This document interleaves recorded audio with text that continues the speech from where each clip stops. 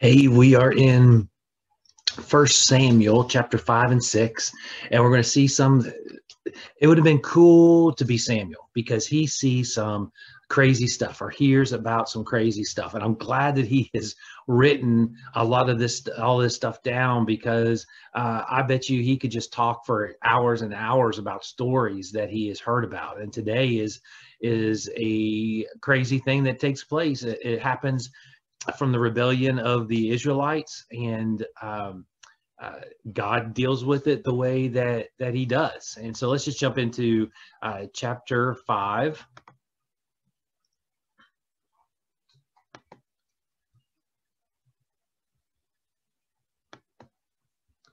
And reading out of the Contemporary English Version. The Philistines, remember from the last chapter, the Philistines stole the Ark of the Covenant. The Philistines took the sacred chest from near Ebenezer to the town of Ashdod, and they brought it into the temple of their god Dagon and put it next to the statue of Dagon, which they worshipped. When the people of Ashdod got up early the next morning, they found their statue was lying face down on the floor in front of the sacred chest. They put the statue back where it belonged, but early the next morning, it had fallen over again and was lying face down on the floor in front of the chest. The body of the statue was still in one piece, but its head and its hands were broken off and were lying on the stone floor in the doorway. This is the reason the priests and everyone else step over that part of the doorway when they enter the temple of Dagon in Ashdod. The Lord caused a lot of trouble for the people of Ashdod and their neighbors. He made sores break out all over their bodies, and everyone was in a panic. Finally, they said, "The God of Israel did this. He's the one who caused all this trouble for us and our god Dagon. We've got to get rid of this chest." The people of Ashdod had all the Philistine rulers come to Ashdod, and they asked them, "What can we do with the sacred chest that belongs to the God of Israel?" "Send it to Gath," the rulers answered. But after they took it there, the Lord made sores break out on everyone in town, and the people of Gath were frightened. So they sent the sacred chest to Ekron. But before they could take it through the town gates, the people of Ekron started screaming, "They brought the sacred chest that belongs to the God of Israel. It will kill us and our families too." The people of Ekron called for another meeting of the Philistine rulers and told them, "Send this chest back where it belongs. Then it won't kill us." Everyone was in a panic because God was causing a lot of people to die, and those who had survived were suffering from their sores. They all cried to their gods for help. After the sacred chest had been in Philistia for 7 months, the Philistines called in their priests and fortune tellers and asked, "What should we do with this sacred chest? Tell us how to send it back where it belongs." "Don't send it back without a gift," the priests and fortune tellers answered. "Send along something to Israel's God to make up for the taking of the chest in the first place. Then you will be healed, and you will find out why the Lord was causing you so much trouble." "What should we send?" the Philistines asked. The priests and fortune tellers answered, "There are 5 Philistine rulers, and they all have the same disease that you have. So make 5 gold models of the sores and 5 gold models of the rats that are wiping out your crops. If you honor the God of Israel with this gift, maybe he will stop causing trouble for you and your gods and your crops. Don't be like the Egyptians and their king. They were stubborn, but when Israel's God was finished with them, they had to let Israel go. Get a new cart, 2 cows that have young calves and that have never pulled a cart. Hitch the cows to the cart, but take the calves back to their barn. Then put the chest on the cart. Put the gold rats and sores into a bag and put it on the cart next to the chest.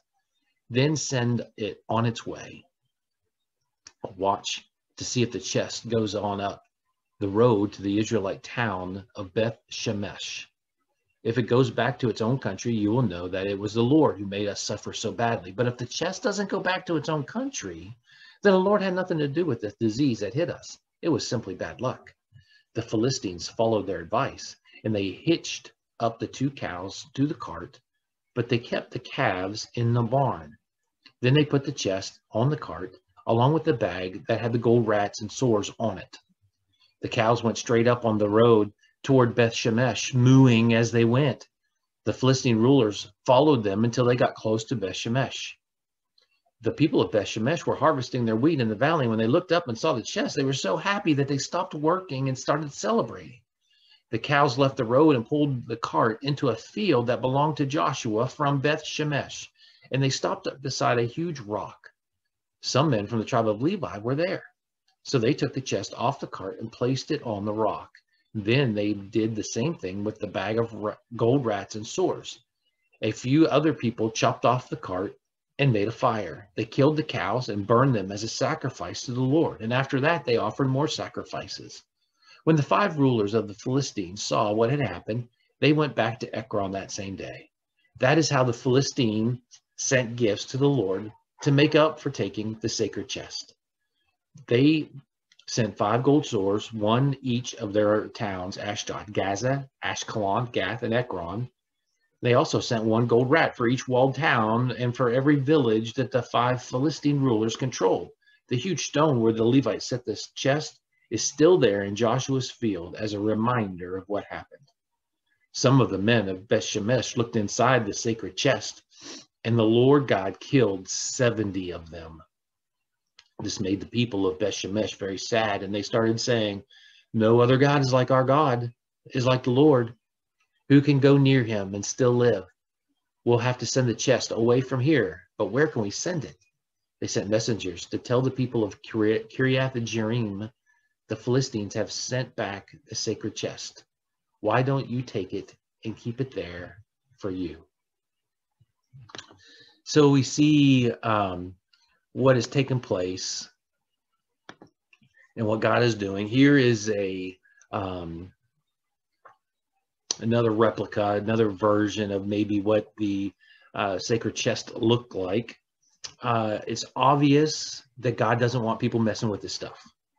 And the Philistines messed with it, and they got these tumors. The Israelites messed with it, and they died. And so we have to take control of what God gives us. Here is the path. This is what Israel is looking like now. Starting in Shiloh, the Philistines are ruling the territory by the Mediterranean Sea. But you see the traveling of the ark of where it went while it was with the Philistines back to Beth Shemesh, and then finally to Kiriath Jearim, where it sits until the time of David. What can we take from this? God has his guidelines, and the reality is God can take care of himself. God took care of the sacred chest, the Ark of the Covenant. He can do it just fine. He can do it without us, but he doesn't want to do it without us. He wants to do it with us. He wants us to be a part of his plan. He wants us to enjoy the ride that God is enjoying.